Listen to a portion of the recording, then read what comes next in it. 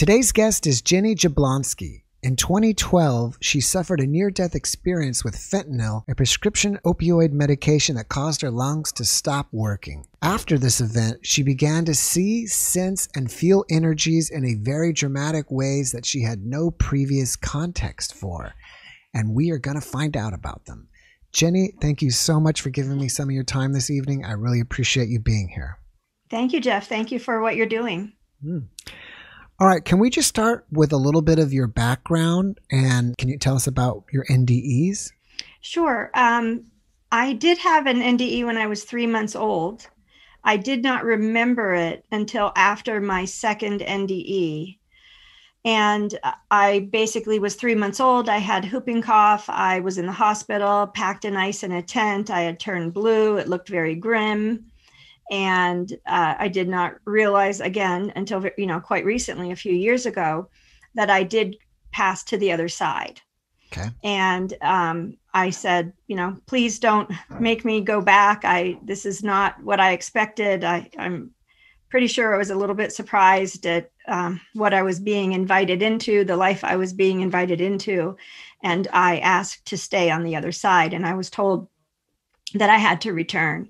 And I fought back and forth a few times and eventually came back. And because of that, there was quite a bit of anger in my energy field from that experience, and certainly made sense in the past few years in healing that and finding the trapped emotions and the judgment from that event, and more specifically, anger at God.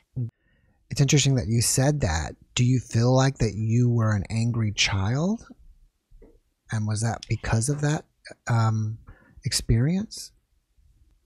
I've never been told that. I don't think I was an angry child, but I feel that I had that vibration inside of me, and that the climate that I was brought up in, my family experience, was probably most likely fed by that.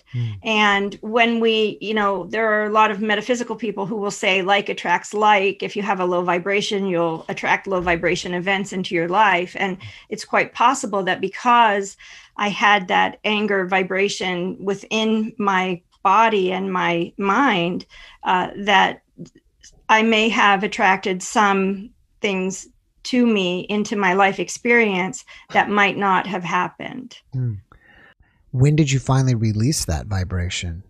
Well, it's a process. I'm 54 years old, so there's a lot of events to unpack. It's not something that just anyone, I think, at any moment can say, I'm going to magically heal right now, relieve myself of all lower vibration frequency, thoughts, feelings, or emotions, especially people that have experienced significant trauma and traumatic events in their life. It's a bit of a journey, and I'm still doing it. I use a lot of Sylvan mind control, Dr. Jeffrey Thompson, alpha, theta, gamma, brainwave techniques in my work for myself. And I suggest that work for my clients as well, to help us release these types of thoughts, feelings, and emotions. That's interesting. It's so funny is I forgot about the Silva method. I think they used to advertise that back on TV back in the day. Yes. We're both about the same age, because I was going to say that may be dating us. Well, Mind Valley has brought that forward again. And obviously, Dr. Joe Dispenza's work, although his was born out of physically healing himself, there's still a large component of addressing our thoughts and our patterns and our programs from our childhood and early adulthood. Okay. It's very effective. I highly recommend it. If, there are so many people who want to heal themselves and can't afford these days to go, twice a month or even once a month to some type of alternative healer. And this is a very effective way to go into your own, I think subconscious is maybe not complete enough, but into your own unconscious patterns and find them on your own. I certainly don't suggest trying it without some sort of professional advice, psychiatric support, therapeutic environment, especially if you have been diagnosed with a mental illness or have really suffered a lot of trauma. But for those who just really don't either trust people, which I've met a lot of people in that boat, or who just don't have the money for constant, therapeutic environments or alternative healing environments, it is a very effective way to heal. Mm-hmm. Yeah. And I think that you're right about Dr. Joe Dispenza, because I think he has a lot of good stuff out there. And I really like what he talks about, the neuroplasticity. Yes. Kind of just absolutely. And I see people change every day in my work.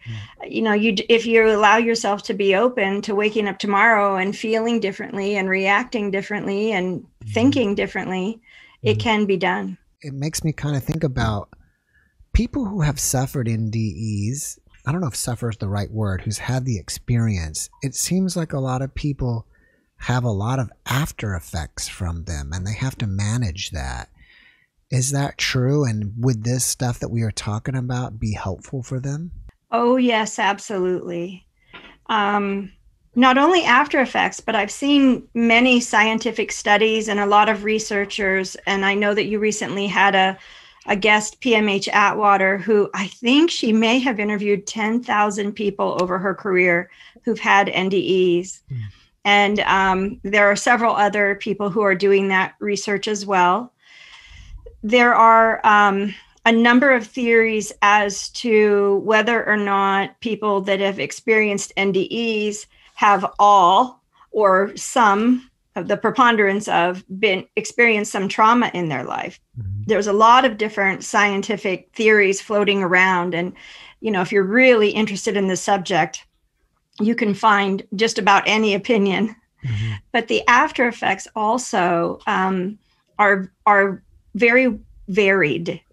Some people find it difficult to come back into the same lifestyle because their perspective and their empathy for other people is so significantly altered. Some people come back with gifts and abilities. Some people come back, like myself, with abilities, but with a lot of data flow, a lot of information, just as if we were talking on the phone to the other side, but they never hung up the receiver, in old-fashioned telephone terms, right? The receiver's just lying on the counter. Nobody ever disconnected the line. And many other, people do struggle. They struggle because it challenges the faith that they had previously been so devout to. It challenges the belief systems of people in their family or their friends or their colleagues. A lot of people who have NDEs go through a tremendous life transformation. You're absolutely correct. I post my videos in a few Facebook groups that are NDE related. And as I look in these groups, I believe that there are a lot of people in these groups that have them, but they kind of will mention them in comments and stuff. And I think, but I don't think they've ever publicly been on a platform like this. If you could give any advice to anybody who's had an NDE and maybe suffering with after effects or just, trying to sort out their life, what kind of advice would you give? Wow, I don't think I've ever been asked that before. Well, first I would say that it's real. And I love hearing the stories from people that say, I'm 65 years old and I had an NDE when I was 13 and I've never talked about it until now. And some of these NDEs are the most beautiful, most profound stories that I've ever read. Just phenomenal. And they've been afraid to come forward, afraid to share their story. And I don't think that there is that much pushback today for people in sharing their stories. Now, certainly, if it pushes your comfort zone or it comes up against the belief system of a spouse or you're very young and your livelihood is dependent upon your parents and you must stay silent. I certainly respect that. I certainly understand that.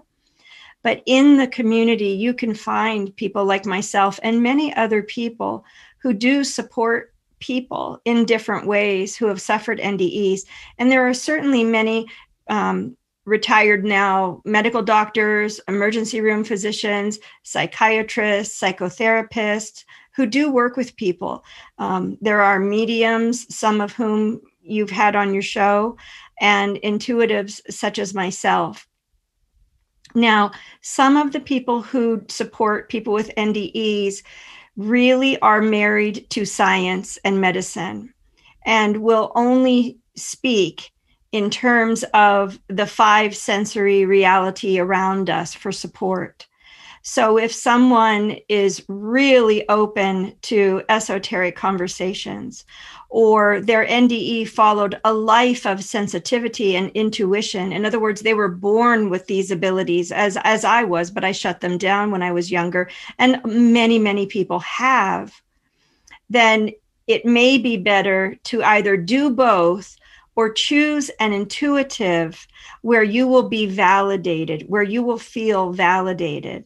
On my journey, I was so naive and I had never heard any of the terminology. I didn't know what an NDE was. I didn't know what spirituality. I literally had never heard the term spirituality. I was raised Methodist, but I didn't know about metaphysics, never heard of Hinduism, Buddhism. I mean, I'm sure I passed a statue of Buddha somewhere, but I just was very sheltered. I grew up in Pennsylvania and went straight to work right out of high school. So I didn't have anybody encouraging me to expand my horizons or immerse myself in culture or history or spirituality.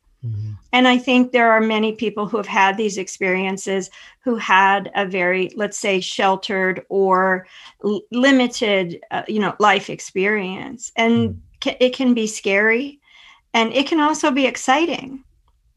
And there are people, like myself, I can see spirit, I can see energy, I can see energetic cords in between people. I can see the nervous system, the chakras, quite a bit.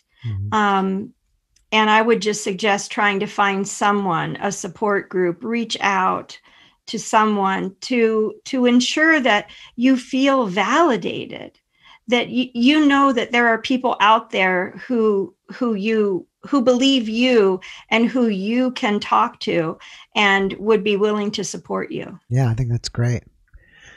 I find it interesting that twice you mentioned spouse and then you mentioned empathy, because last night I had a podcast with PMH and I think she had a stat and it was something like 70% of people who had NDEs get divorced. It was somewhere in the 70s. Yes.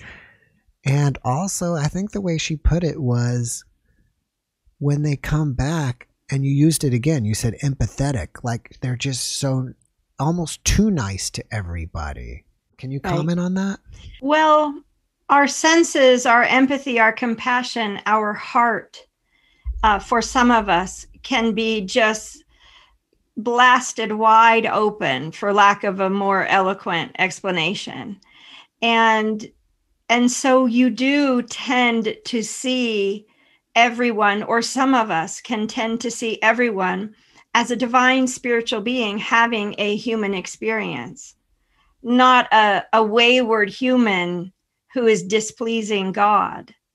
Because when you get to the other side, no matter what your chosen religion, no matter what your preferred deity, we all see what we expect to see on the other side. I was brought up Methodist, so when I went to the other side, Jesus was there. It made sense to me.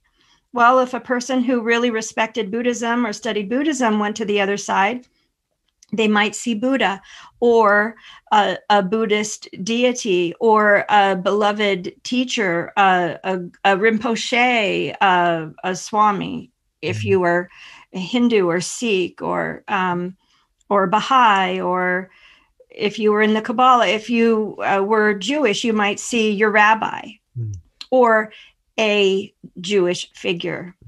from the Bible.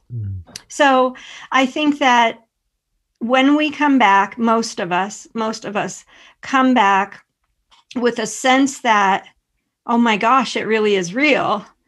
There really are beings on the other side. We really can see our family on the other side. We really don't get judged unless we judge ourselves. You know, a lot of people come back with very, firm messages that, hell does not exist. But certainly if in our mind we believe that we deserve to go to hell, the universe or whomever will certainly create that for us if that's what we believe we deserve to experience. And any moment we can snap ourselves out of it for the most part. And with respect to divorce, absolutely. I have met so many people whose marriages did not withstand. And I think the most famous example is Dr. Eben Alexander. Oh, wow.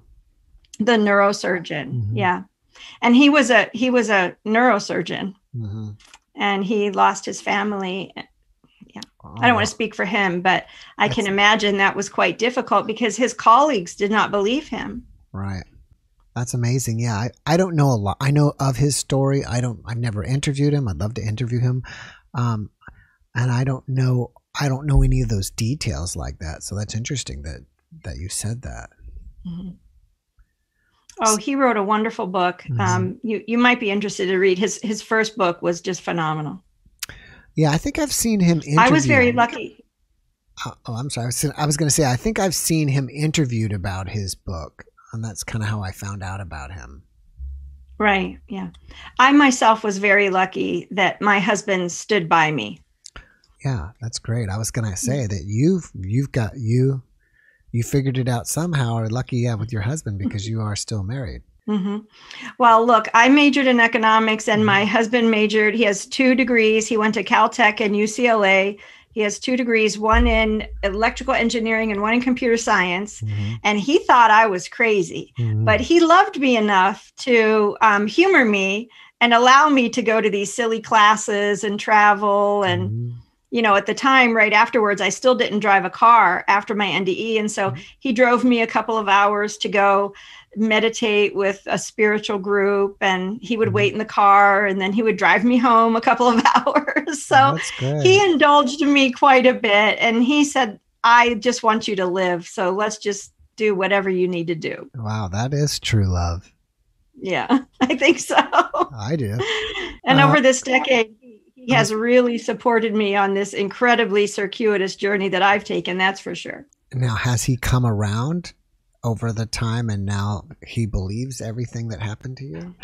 Well, yes. And I think he had to for 2 reasons. One is I was almost talking to people on the phone all the time. I always was talking to somebody on the phone, and they were on the speakerphone, and he would constantly hear the people on the speakerphone say, yes, that's correct. How did you know that? Oh my gosh, the pain in my knee is gone ever since I talked to you last week. Or, yes, that's exactly my dog's experience. Or, oh, I can imagine that my horse would say that. That's my horse's personality. Or that's exactly how my cat acts. Or, all of the feedback that I would get from people. And he said, people have asked him, what do you think about this? Don't you think this is crazy? And he goes, I've heard too much positive feedback that it's undeniable. And then after a while, as I was doing my healing, I would share with him little intentions, or, when I would clear our house of energy or clear myself, I would say, hey, would you do this with me? Or, I'm clearing this from my life experience. If you had that same energetic imprint in your field, would you want to let that go? And he would say, well, yeah, of course I would, And pretty soon he started changing too. Oh. And then one day he was outside with the horses and he came in and he goes, Ginny, I think I heard the horse talk to me. Wow. And he explained he was putting some hoof dressing on one of our horses, and the horse was picking up his foot and wouldn't let him apply the dressing to the hoof. And my husband got frustrated, and in his mind he said, why won't you just stand still? And the horse replied, I don't like this. It makes me slow. Oh, Well, wow. the hoof dressing is I'm sure you've never put nail polish on your fingernails, but all the ladies out there will know that when you put a clear coat or base coat on your fingernails, it sort of tightens them up. Well, that type of dressing on the hoof wall of the horse's hoof tightens that hoof wall. Mm. And when a horse runs, there is an expansion and contraction of the hoof. And that's also one of the reasons they say that a horse has 5 hearts, 4 feet and 1 heart, because the feet pump the blood, help assist in pumping the blood from the bottom of the legs back up. Mm. And so, of course, our horse was a little bit wild and really loved to run. And so he said, it makes me slow. It makes me feel slow. Wow, that's amazing. So, Speaking of these abilities, you kind of mentioned some, and I think you got them after your 2012 NDE. I think that was 2012. Can you tell me about all the abilities that you had accessed? Came back with. Yeah. Well, they have grown over time. And so my abilities today are quite different. And I'm able to manage them better and have boundaries around them better than I did then. But immediately, I literally could hear people's thoughts. I could hear animals talk. I could see dead people. And if I couldn't see them, I knew they were there because I could feel them energetically and I could hear them talking to me. Mm-hmm. I knew things I shouldn't know. And it was all quite crazy making. When that first started happening, I mean, how did you deal with that? Well, like a lot of people that have NDEs, I went on a journey of, why did this happen to me? And what does this all mean? And I never heard about energy work or anything. So right away, I started praying a lot. Mm-hmm. Okay, makes sense, yeah.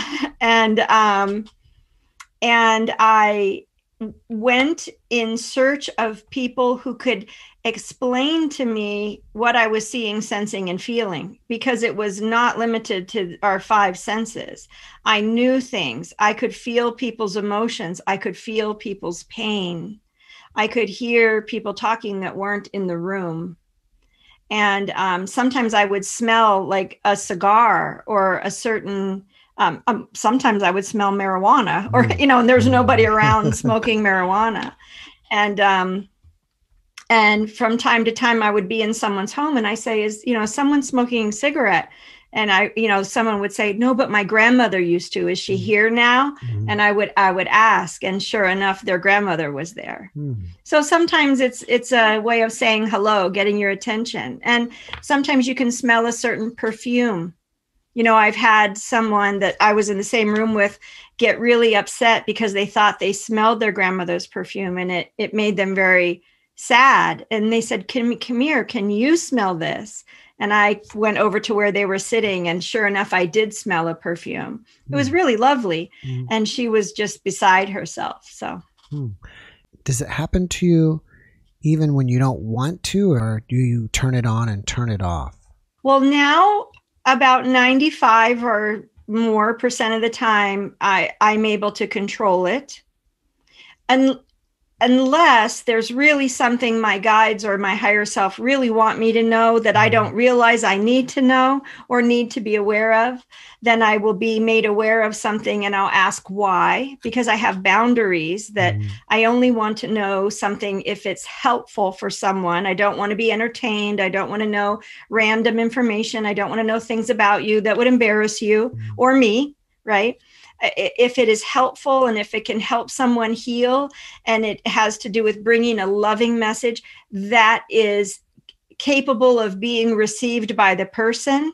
In other words, I don't want to be sent to give a message to someone who, might swear at me or not believe me.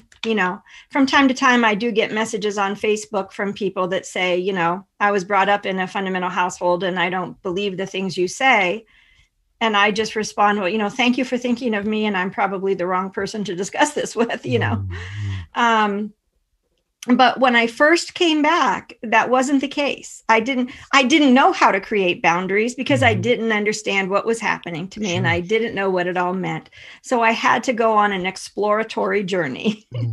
And it really was overwhelming in the beginning. But I knew I wasn't crazy. I knew I just had to figure it out. There was some part of me, and I would say, you know, my higher self had a lot of experience in past lives being a shaman or shamanic practitioner, being a wise person, an elder, and, you know, a wise ancestor. And so I had a bit of stability and a bit of guidance that was the undercurrent of everything that was happening to me. There was a purpose for every experience I had, every teacher I met, whether they liked me or not, whether they invalidated me or they uplifted me. There was a real specific reason why I had to either meet these people or have those experiences. And that is what led me to developing boundaries and developing, you know, an ethical practice. What do you think is the most important thing that you've learned on your journey?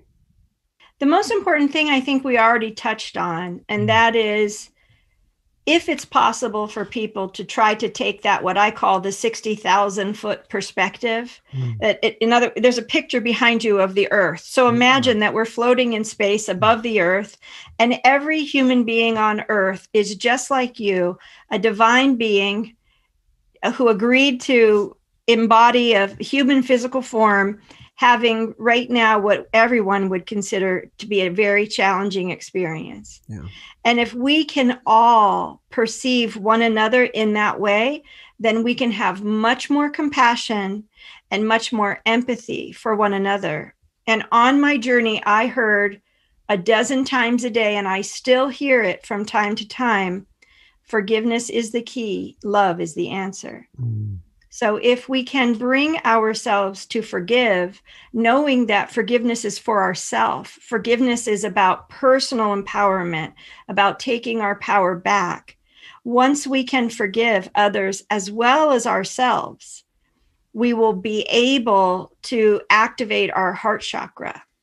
When we're holding so much unforgiveness for other people and blaming other people and swimming around in certain archetypes, such as, wounded healer or wounded child or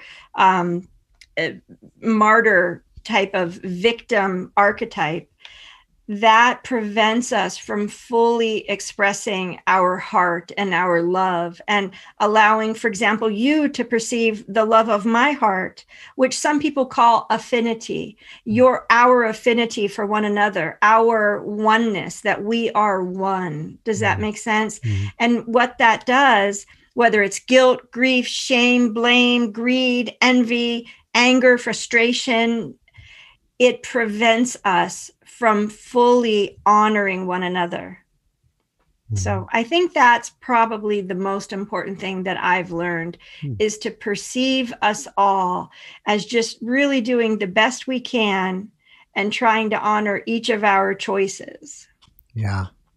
I guess we just get caught up in our emotions and our own stuff so much that we forget about everybody else is also on the same ride. That's exactly correct. Yeah. And when we do have that frenetic energy, when we are we're being triggered from a place of fear, it's very, very hard to hear our guides. And so a lot of people say, well, I never hear my guides. I never get guidance the way you do. And it's because we have energy stuck in our energy field. We have emotions. We have judged the experiences, and that trauma, that stuck energy gets in the way of our psychic abilities and really being able to hear our guides. Can you tell me a little bit more about you being a shaman, like how you got into that, and is there a certain type of shamanism that you practice? Well, I don't ever call myself a shaman. I think I referred to my soul as having been a shaman in many lifetimes. What's interesting is I studied many healing modalities, and every time I studied one, I thought it was very limiting. And then when I really started to study shamanism, I realized, oh, well, that's how I would do it if I had the choice. you know. I don't have any specific. I've studied a few, Peruvian, Costa Rican. I've studied with Jana Inglesmith at Light Song, grandmother Flor de Mayo, a Mayan elder. And I had a very good friend who's now passed away that was an elder in Wyoming at the Shoshone Wind River tribe. And his name was Bavado, Rainbow Thunderheart. And I was friends with him and traveled with him quite a bit. And when he had cancer at the end of his life and was actually dying, he came to live with my husband and I for a little bit, and I was able to spend quite a bit of quality time with him. And his work was more based in earth keeping, and so I had a very well grounded education in earth keeping and earth ceremonies, medicine wheel ceremonies.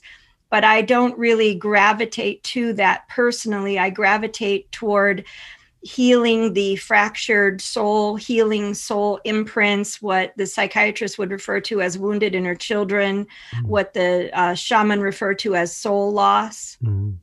And so when someone refers to themselves as having shamanic abilities, what that basically means is, in a nutshell, I'm willing to listen and hear things I've never heard before, even if it challenges my belief system, with the faith and knowing that it's being shown to me because I'm able to facilitate a resolution.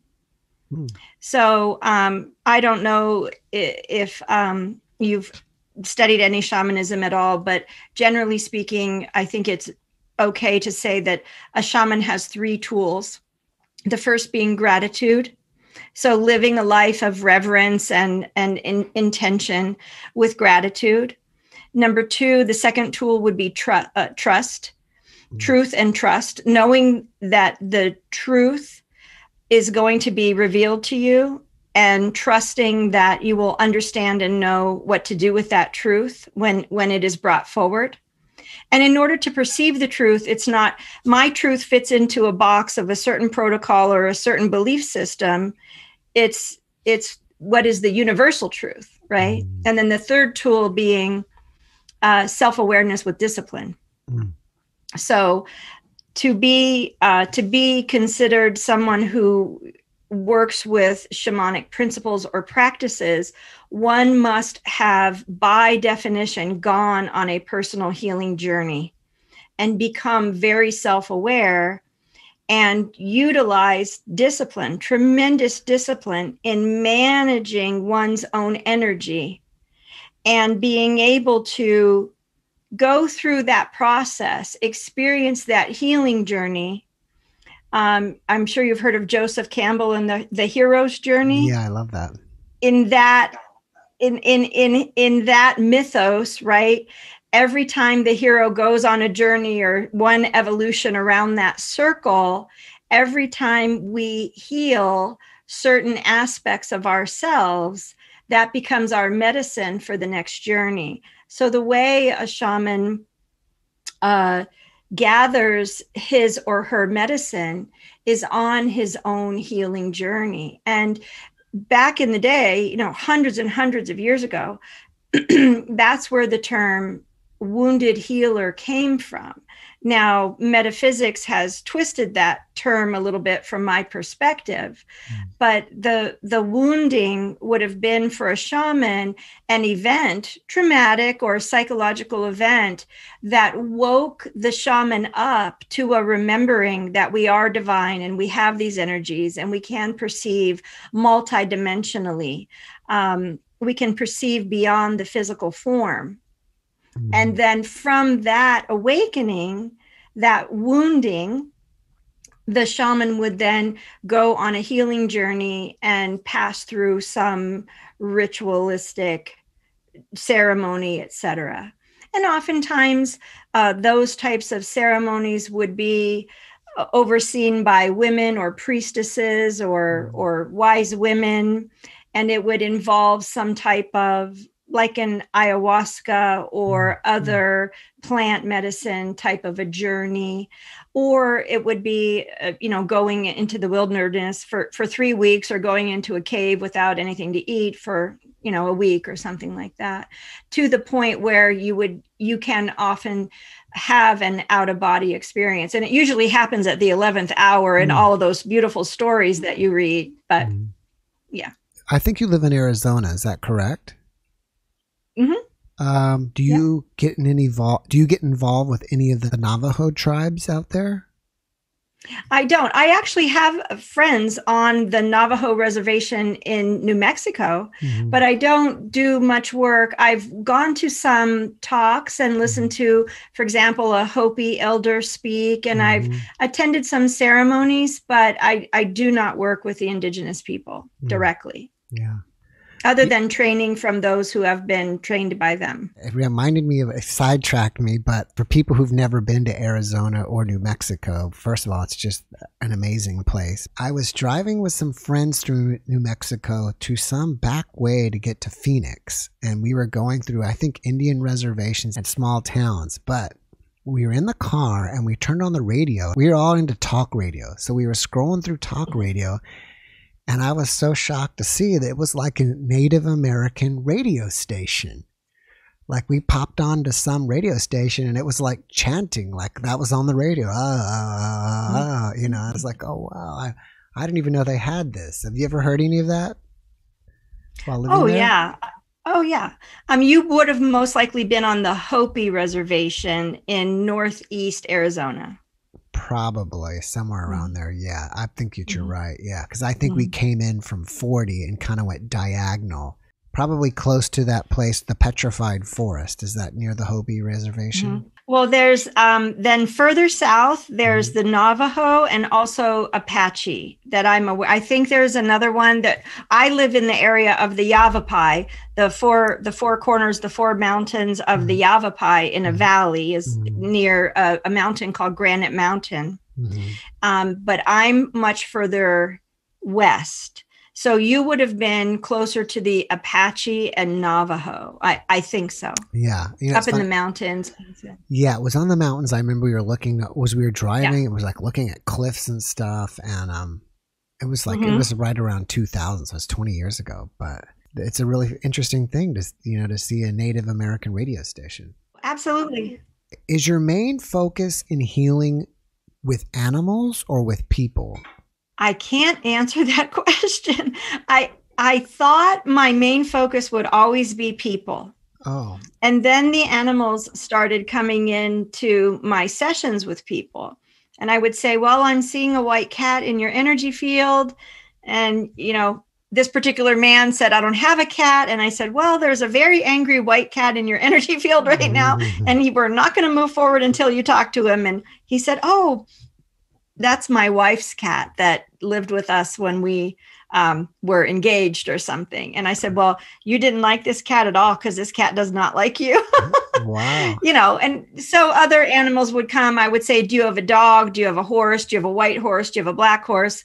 If the animals have wings, that meant they passed over. If they looked very solid, that meant they were still alive. And they would come and bring messages.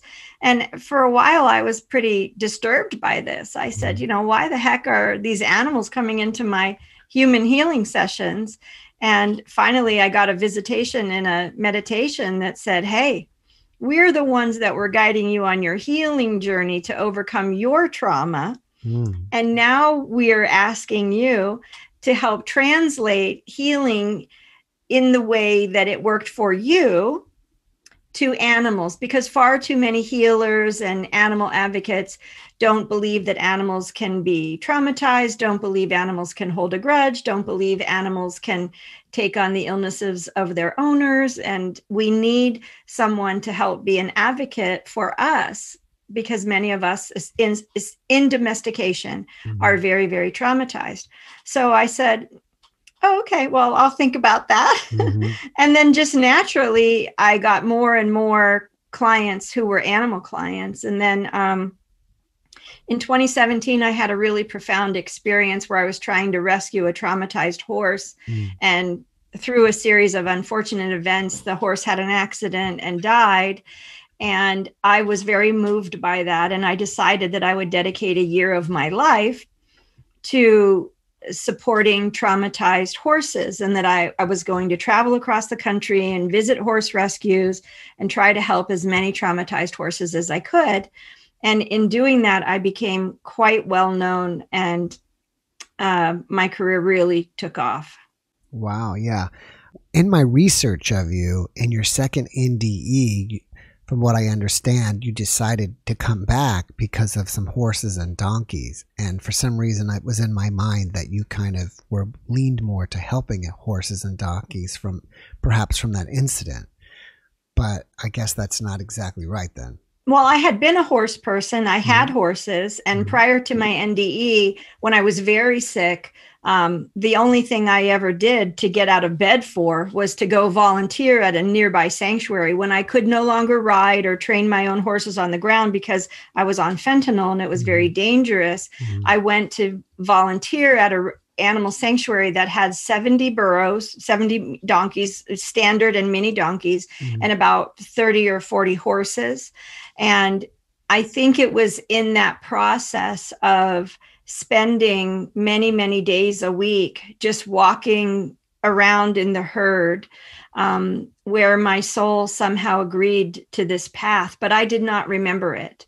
And in my NDE, I was prepared in 2012. I was prepared to leave. The only thing I thought was who would take care of my husband, which was a very ironic thing to think when I was bedridden and my husband was taking care of me, you know.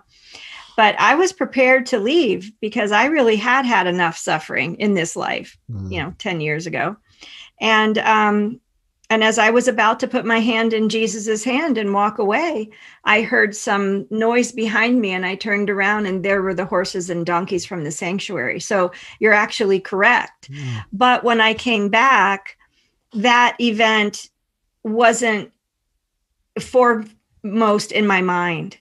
I needed to get off of drugs, off of fentanyl, off of Dilaudid, off of, I needed to get out of bed. I needed to heal myself. I needed to get out of the victim mentality. I needed to heal from trauma and all of these other conditions, that I had been diagnosed with.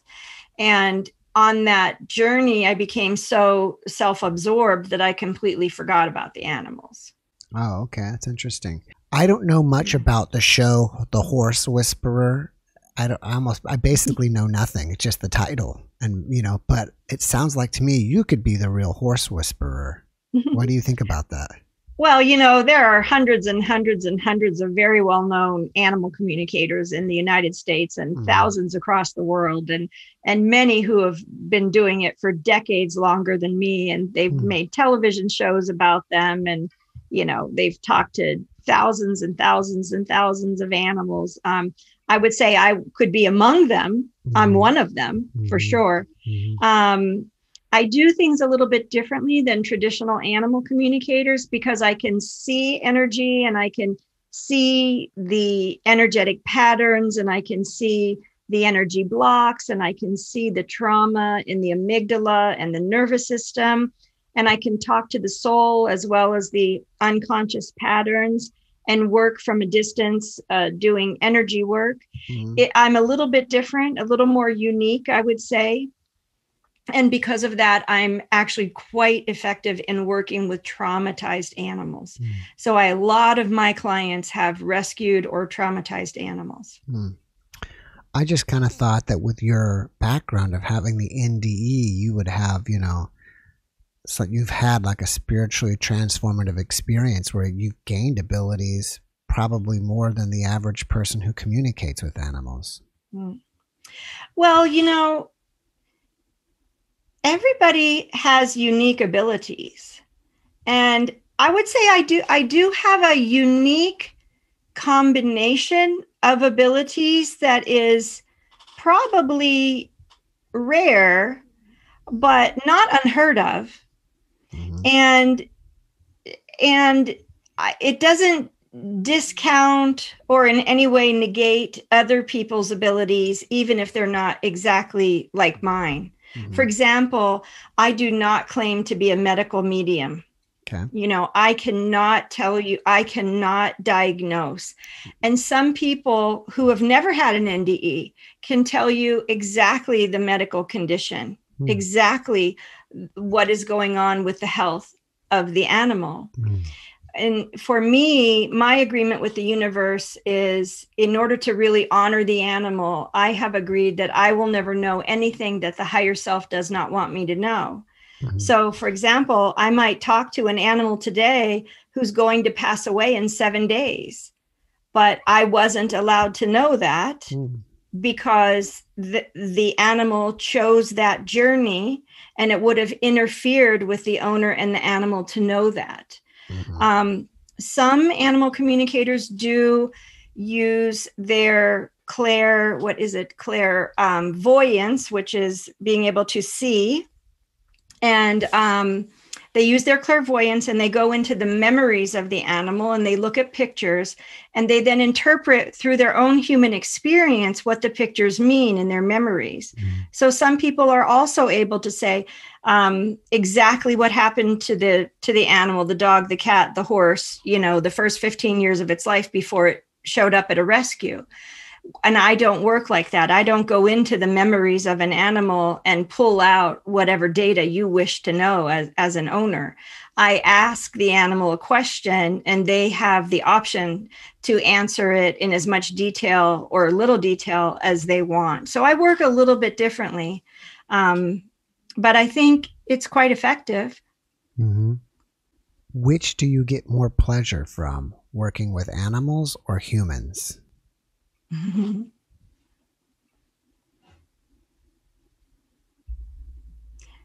I don't think I can choose.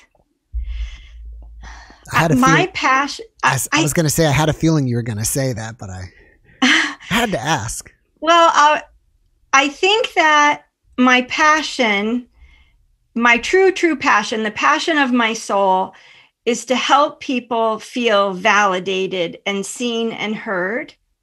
And to help people be able, if they want to, understand what are their unique gifts and abilities, and to see their deepest compassion and how hard they try and what their intention is.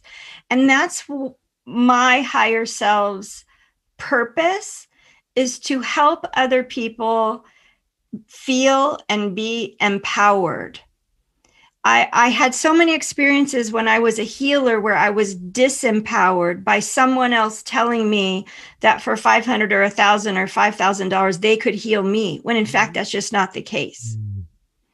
So my greatest passion, and it is from a human perspective, right, is to say, you know, Jeff, your superpower is, right? And I love to do that by giving animal messages from animals to children. And if I could share a quick story with you. Sure, yeah. I was talking with a girlfriend on the phone, and she had me on speakerphone in her car, but I thought it was just us, and we were chatting. And then all of a sudden my donkey came in and said it wanted to, and I happened to know her and her grandchildren, and it said it wanted to talk to one of her granddaughters. And I said, my donkey wants to talk to your granddaughter. I don't know why my donkey's coming now. And she goes, oh, my granddaughter's in the car. Oh, wow. And I said, oh, okay. And so we asked permission for the granddaughter to receive a message from the donkey. And she said yes. And my donkey said, your superpower is kindness and compassion. And the young woman started just squealing and screeching. And I'm like, what happened? What's going on? And she was just graduating from high school that week. And she goes, that's what all my friends wrote in my high school yearbook, that I'm so kind and compassionate. Well, little did I know they were on their way driving to a Chinese restaurant. And the fortune cookie the young woman got said, your best quality is that you are compassionate. Oh, wow. And they sent me a picture of the fortune cookie. So it's that kind of, you know, letting people know that they are good people, you know, and that they are seen and they are heard, and that their loving intentions toward people don't go unnoticed. However, I have to say, I love helping people understand that their animals are spiritually gifted. Mm-hmm. Their animals are spiritually gifted. I went to a ranch recently, and as I was leaving, the horse wanted to say goodbye. So I stopped and I turned and I said, "Oh, your horse wants to say goodbye to me." And he said, "Your horses are very beautiful." And I said, "Horses? What do you mean horses? My horses are beautiful." And he said, "The ones you brought with you today." And I started crying because in the past year and a half or 2 years, I had just lost 5 horses that had been euthanized or had died for whatever reason. Right. So they were all around me and he saw them. So helping people to know and understand that their animals can see the non-physical, or that they can telepathically communicate, or they know what's going on, and give the animal a voice. It's also a passion. But I have to say that people are so stressed out and so depressed and so disempowered often. And many of us have just been so dishonored that the highest excitement for me is to really help a person feel honored who previously had not felt that way. What do you mean by feeling honored? It's feeling seen, feeling heard, that, oh, you see me. Sometimes people have quite remarkable spirit and gift. I mean, we all have remarkable spirit, but some people are just extraordinarily special, caring, dedicated people. And it just goes unnoticed for whatever reason, whether they're humble or they're not around a lot of people, or they're in an unfortunate situation where there's a lot of trauma or stress in the home, So for some people to hear that, to be validated, is quite valuable, and it changes their life. Right. All right. Do you have any projects that you're working on right now that we should know about? I am putting together a year-long project with a friend to help people heal themselves. So it will be a weekly process, and we'll have monthly lectures and homework and sharing all of the different healing modalities that I learned to heal. So we're putting that together, and that should be ready around April or May next year. And I'm also writing a book with a friend who's a chiropractor in England, awesome. Who practices Chinese medicine and applied kinesiology. And he was a client. And then we found out that our healing journeys really closely resembled one another. And he had majored in comparative religion in school, and so has a tremendous academic background in different spiritual philosophies. And he minored in philosophy as well. And so we decided to put our experiences together and write a book about the efficacy of healing trauma through alternative healing. So we're really excited about that as well. Oh, that's cool. Are you a public person or a private person? And if you are a public, do you engage with people on Facebook or Twitter or anything like that? Well, I wish that I wasn't a public person, but because, my desire is to help as many people and animals as I can, that I have no choice but to keep my name out there and to continue to try to maintain some relevancy. So I do have a Facebook page, but I don't do Twitter. I don't do TikTok. I don't do Instagram. I have a website and a Facebook page, and that's the limit there. I don't have a secretary, so it can really be burdensome getting a number of emails every day and having to answer people and still try to keep some balanced lifestyle, Right. What is your website? It's heartofthehorse.us. Okay. Heartofthehorse.us. All right. And on your website, is that more about what you do for horses? Well, I'd say it's horse heavy. It's animal heavy, but there are human services. There's a page for human services and a page for animal services. But then there are 4 or 5 resource pages, including NDEs and There are resources for holistic animal care, holistic veterinary care, energy healing for people, energy and alternative body type work for animals. I've got a lot of information about myself and my training, and there are probably by now 25 or so videos or interviews that I've done. There's also a lot of information about the opioid crisis, which I'm very passionate about since my last NDE, which we didn't speak about, which is just fine. But that was caused by a fentanyl overdose where my brain forgot to tell my lungs to breathe, right? And so I'm very passionate about helping people understand that a lot of the pain that we experience, what manifests as physical pain, is trapped energy in our body. But because that is probably not the first thing that is going to be promoted following, some sort of narcotic control, I'm supporting osteopathic, homeopathic, and chiropractic medicine. I speak out. I've been the keynote speaker at 2 annual chiropractic conferences.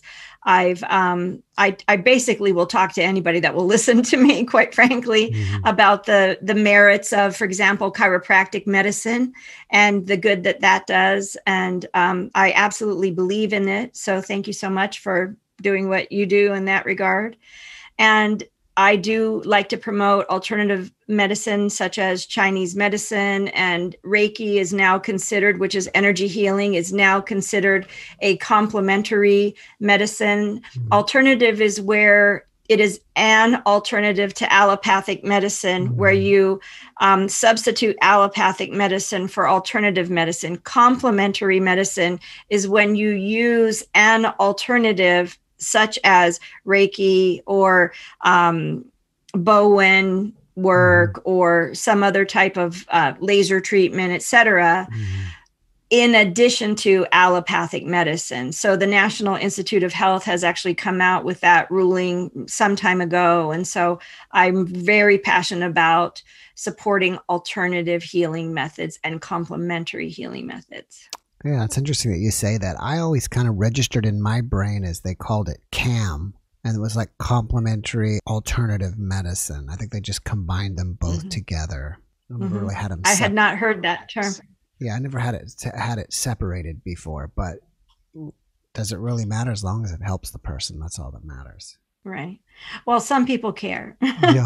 The people that are married to science really, really care about that kind of thing. Yeah, that's so true. I try to stay in my lane, Right. I hardly ever talk about me being a chiropractor on my podcast, and probably most people don't even know it.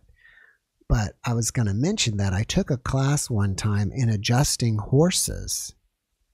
And it was from a famous guy, and I'm here in Texas, so it's, common to see horses. And it was from a famous guy that used to treat race horses. But one of the things was I was just, they're such huge animals compared to working on humans. And one time a horse just kind of casually moved his leg, but moved it on top of my foot. And I was like, and I was pulling my foot out because it's heavy. But I think they can get amazing results, and people in that circle see a lot of benefit from them. Absolutely. Yeah. Before we wrap it up here, is there one last message that you can give us?